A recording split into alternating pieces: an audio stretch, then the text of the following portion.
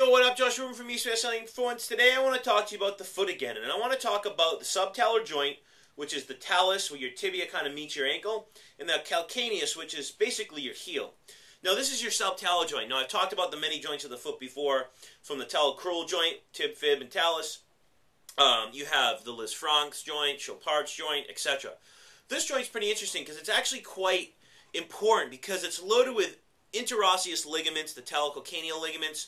It's loaded with posterior calcaneal ligaments, lateral talocalcaneal ligaments, sinus, tarsi, that help us maintain stability, increase proprioception, and so forth. So it's a very important joint. Now, the talus actually has no muscular attachments, but this joint is very important when it comes to proprioception of the foot and making sure that vertical forces are actually transmitted into horizontal forces. So potential energy, or I should say kinetic energy, turned into potential energy for walking, structural balance, sensorial fluidity of how we move every day, vertical in space. And I want to talk about inversion of the foot ankle sprains today. But this joint's really interesting because it has three axes. So the talus and the calcaneus actually move in opposition when it comes to the PRM of the body. And the talus is typically fixed and on the calcaneus actually moves on it. So anytime we have what's called the PRM of the body, primary respiratory mechanism, the calcaneus actually moves anterior along the oblique AP axis. It'll actually move laterally according to the posterior aspect of the calcaneus, and that's along the vertical axis. And then along the more just AP axis, it'll actually externally rotate. So it goes anterior, laterally, externally rotate. And the talus will actually go posterior along that same oblique AP axis. It'll actually laterally rotate as well, but it's actually named for the anterior aspect of the talus. And it'll actually anteriorly rotate, or internally rotate, sorry, along that AP axis. Now, they do the opposite on exhalation of the PRM. And that's the normal mechanisms or mechanics of the joint. Now, let's say we have an inversion sprain. I want to show you how an inversion sprain in general, I'm not saying this is exactly what's going to happen, can affect the entire body from the foot all the way up to the cranium. Now, inversion in itself, now moving around the subtalar joint actually happens around Henke's axis, through the head of the talus. And it's more of a medial, superior kind of axis that goes posterior through the joint in an oblique angle. It's called Henke's axis. It goes more posterior, lateral, and inferior. And that's where most movement happens around this joint. And this is where we get basically inversion and eversion in the foot. And I've talked about how we get dorsiflexion and plantar flexion only at the talocalcaneal joint. So if we get an inversion sprain, inversion is when the foot does this. Inversion is adduction. It's actually external rotation and plantar flexion. That's inversion of the foot. Those three movements are on three different axes. So we have adduction like that. The foot goes more medial. We have external rotation and plantar flexion. Those are three movements of inversion. So let's say we get an ankle sprain. We get an inversion ankle sprain. Well, this can cause many different dysfunctions up through the body because of the subtalar joint and its relationship to, of course, many bones. We can talk about bones, we can talk about muscle and fascia. So I'm kind of grouping it all together, but we'll see it more so because it's connection with the lateral fascial chain of the body. Now, of course, you can have a subtalar joint lesion, you can have a compaction there, you can have an injury there, a trauma, and it can actually affect the cervical spine because of its relationship with the cervical spine. It can affect the foot, the knee, and so forth, but we're talking about more of a fascial connection here.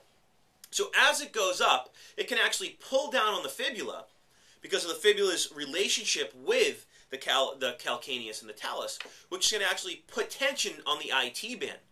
Now, while this happens, what we'll typically see is you'll see your innominate bone. Now, this is your innominate bone. This is your right hip bone in a sense. The hip bone will actually be pulled anterior, like this, anterior rotation, and an out flare. Now, when this happens, a lot of people have IT band syndrome, knee pain, swelling, patella tracking issues, etc., ankle issues, restriction and dorsiflexion. But anytime we get that position, we're going to get a locking mechanism there, just to kind of generalize it. So we're going to get an increased anterior rotation on the site of the subtalar lesion, and on the other side, we're going to have the opposite effect. Now, this is actually going to affect the sacrum, because now we're affecting the short arm and the long arm of the sacrum. And typically what you'll see is the sacrum will side bend to the same side of the iliac lesion, or that anterior rotation, and rotate to the opposite side. So if it was on the right side, it would actually side bend to the right and rotate to the left around the oblique axis. Now, it could be the left oblique axis, could be the right oblique axis. I don't want to get into that. But the bottom line is you'll get a torsion, a side bending and rotation in the sacrum itself. Now, at the same time as you go up the spine, you'll actually get a concomitant side bending and rotation to the same side of the lumbosacral junction. So you see a lot of people actually have iliosacral issues, sacroiliac issues. You'll see people have lumbosacral issues, maybe disc pathologies, degeneration, iliolumbar ligament tension, even sacrotuberous ligament tension. And they'll typically have pain on that same side. Now, it's not always on the same side, but I'm just showing you how an ankle issue can cause a fibular issue, IT band pain, affect the ilium, affect the sacrum, cause lumbosacral issues, and of course that's going to create a concomitant torsion up the lumbar spine, thoracic spine, and cervical spine. Now, I don't want to go into the intricacies of that, but the bottom line is this. If we start to see these torsions going on, what we'll typically see, according to Magoon, is the side that the sacrum actually side bends to. So if this is your sacrum, it's going to side bend. You'll actually see the base on one side higher and the base on the other side lower. Same thing if it rotates. This base is going to be anterior, this base is going to be posterior, but this base is actually higher. And what you'll see in the cranium, this is your occiput and this is your sphenoid, is the same side, and this is according to Magoon, that the base is actually high. You'll actually see in the occiput will be pulled down low on the side of the high base. And that creates a lot of dural tension up the actual spine itself. Now, it goes a lot deeper than that. A lot of people actually have pain or tension when they flex forward. Same thing with the head, a lot of tension. They can have migraines. So what you'll typically see is on the high side of the sacral base, you'll see a low occiput.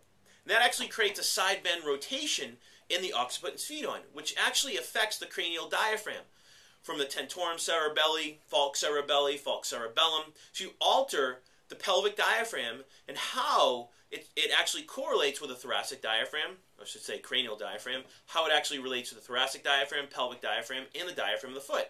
So you actually have a diaphragm in your foot, so if the diaphragm of the foot is affected, you'll see concomitant issues in all three other diaphragms. At the same time, what you'll see more often is the iliac bone, like I showed you, right? It actually anteriorly rotates and posteriorly rotates along an axis. It outflares and inflares, and it'll actually adduct and abduct around different axes.